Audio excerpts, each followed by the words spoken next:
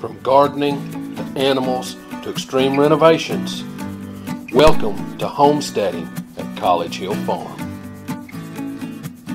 Welcome back to College Hill Farm. Today we're going to make a set of cattle racks. Today we're going to make a set of cattle racks for my truck. If you've watched my videos, you knew that I had an old Dodge pickup that had a set of aluminum homemade cattle racks on it. Well, I have missed those things so many times when I wanted to haul stuff in this new to me old Ford F-150. So what I'm going to do is I'm going to make a set of cattle racks to go on this truck. Now when I was a kid, all pickups had cattle racks on them where I lived. We used them to haul hogs, we hauled goats or sheep, dogs, whatever in the back of the truck, kids, whatever in the back of the truck with a set of cattle racks on. As a matter of fact, I saw a guy haul a 14-hand tall mule in the back of a little bitty pickup truck with a set of cattle racks on it. The mule's back was taller than the cattle racks. I never saw a truck squat so bad in my life. But he hauled it wherever he was going, I guess. So, and that mule had its head sticking up above the cab. He was just tied to the halter, tied to the cattle rack there, and he was just riding along. He didn't care. So anyway, I'm going to make a set of cattle racks, and I've searched YouTube to see if there are other videos about cattle racks, and I can't find any. I think I found one. A guy was a landscaper. He had made a set of cattle racks. Well, I'm not making a set of cattle rack as heavy duty as he did, but mine are going to be just fine for what I need to do. Now let's talk about the truck a minute. And it's made to make cattle racks on. I don't know why more people don't use that anymore, except they like their truck to be pretty. Well, I don't care. I want my truck to be functional. So let's show you. Now this is a 6-foot bed pickup. And every pickup has these holes in it. Now this one's in my bed liner. This has this special stuff. I've taken one out and show you what to look for.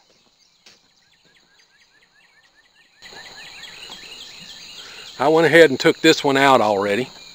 You can see that that's a nice square hole. Well, a piece of pressure treated 2x4 cut specifically to fit in that hole is exactly what you do, and then it stands up here, oh, however many inches you want it to be up. For me, I want my cattle racks to be about 30 inches high. So that means that at 30 inches, then it's about 20 inches, 24 inches into the bed. So it's 54 inches. A goat's going to be able to walk in there with no problem. That's probably as big an animal as I'd haul in the back of my truck. But there are other advantages to cattle racks. You're hauling a mattress. You can fasten it to the cattle rack and it can't fly out of the back of your truck. You can haul it upright instead of hauling it laying down. There's a whole bunch of advantages to using cattle racks. If you want to haul a load of mulch, you can pile it up higher than the back of your truck.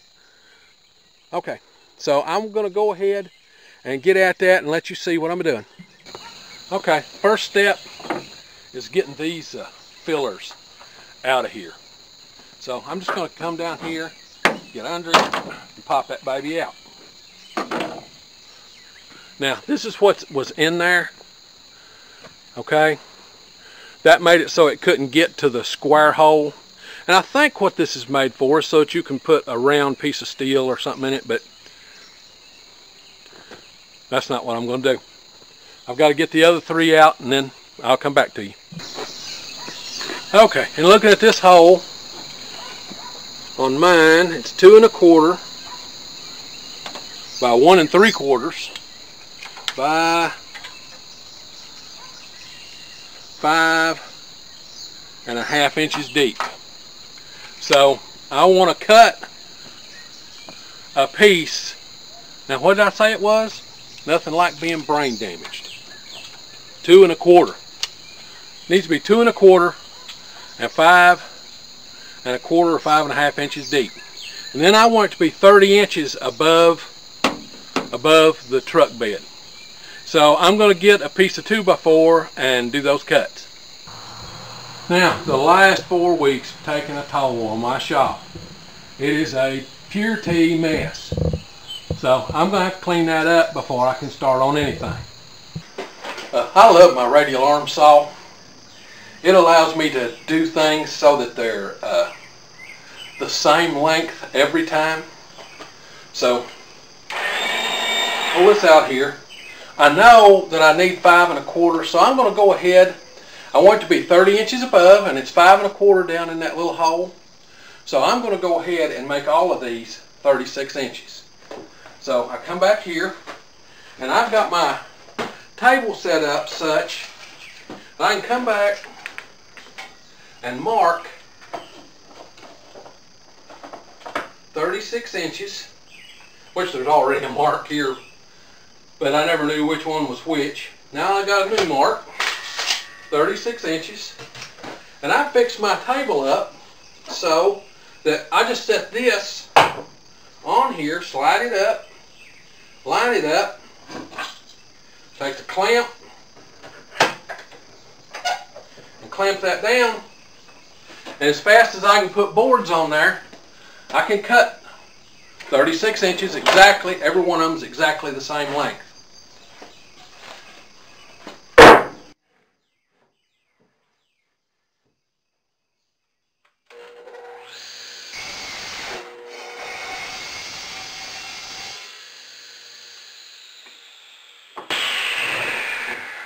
I need 3 more.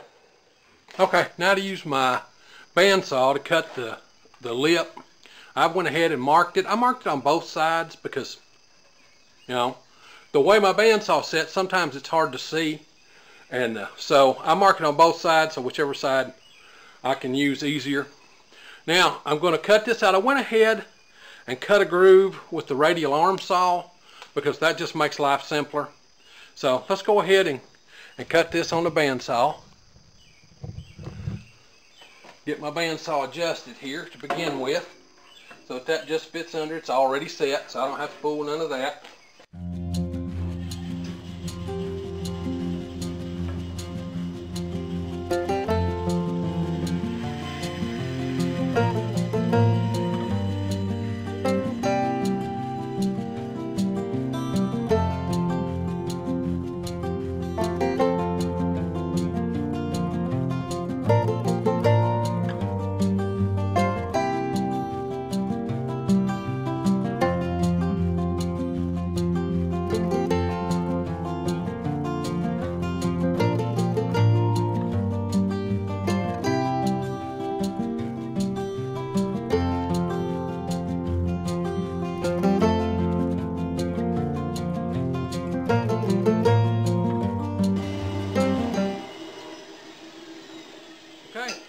Now let's go see if it fits.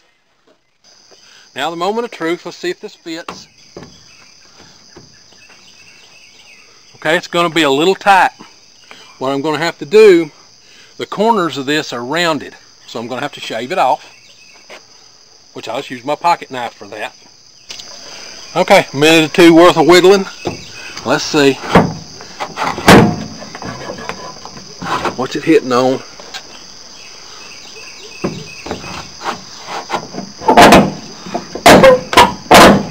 Okay, there's a thing down in there where this should set flush, but it's a little narrower.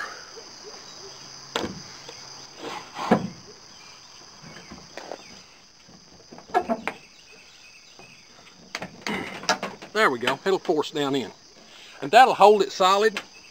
See here? When you get a piece of wood in there, that'll be held pretty solid when you put the other wood across the sides.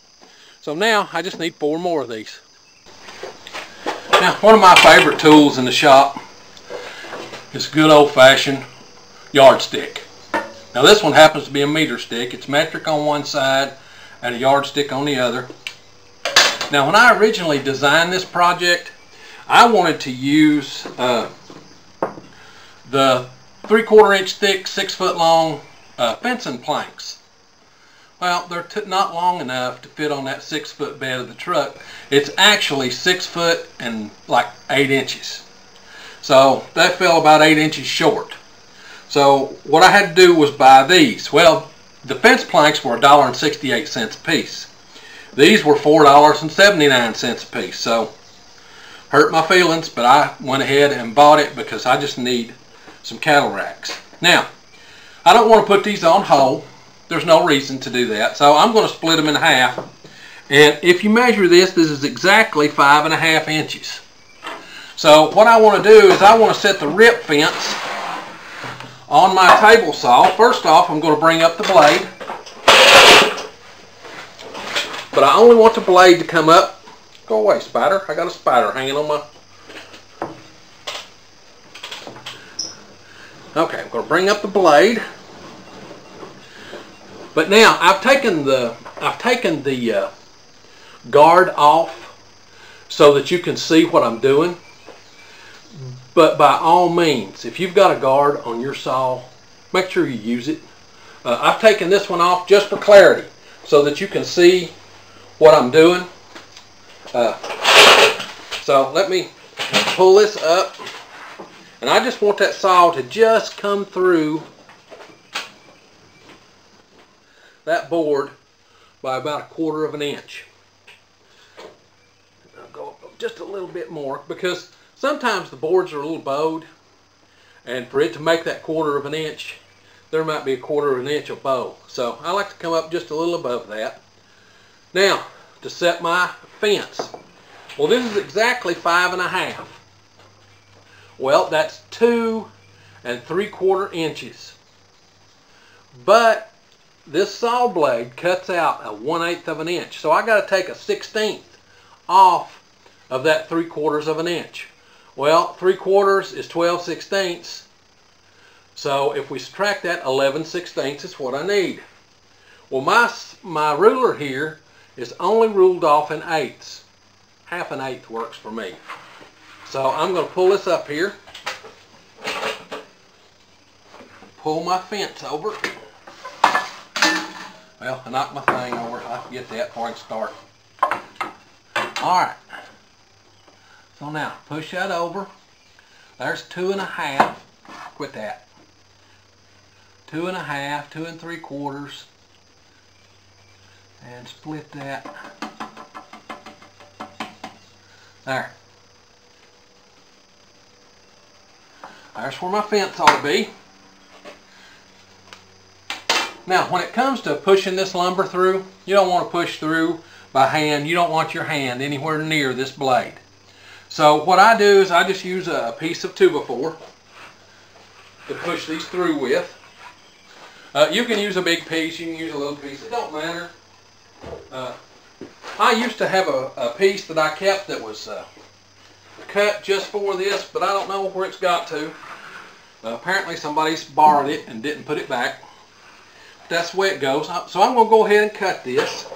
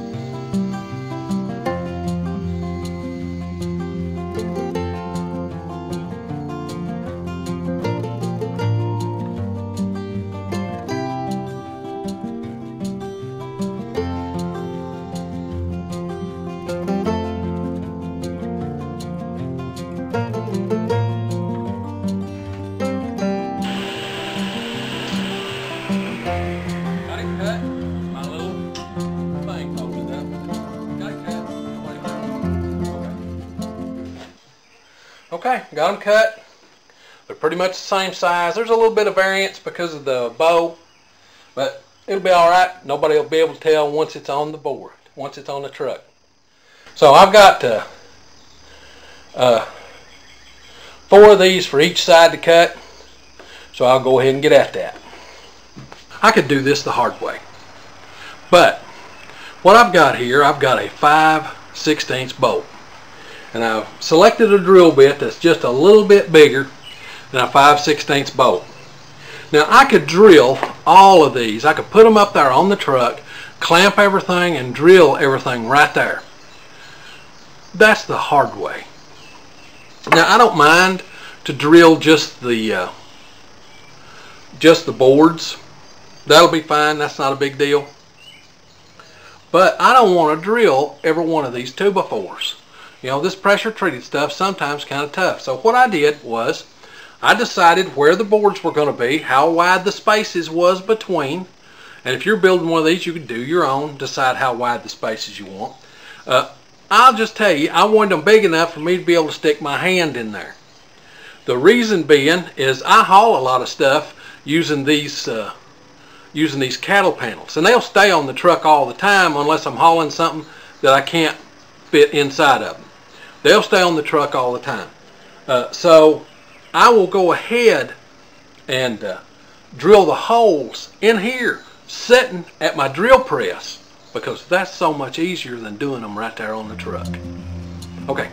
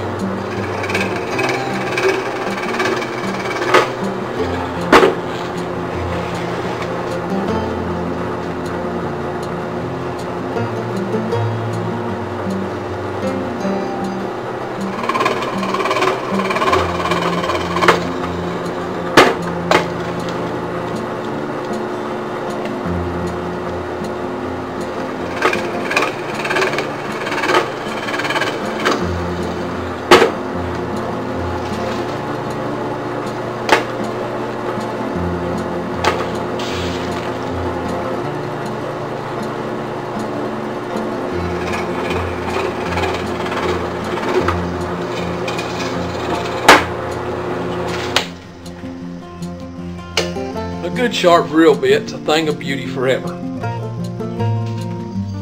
3 more to go.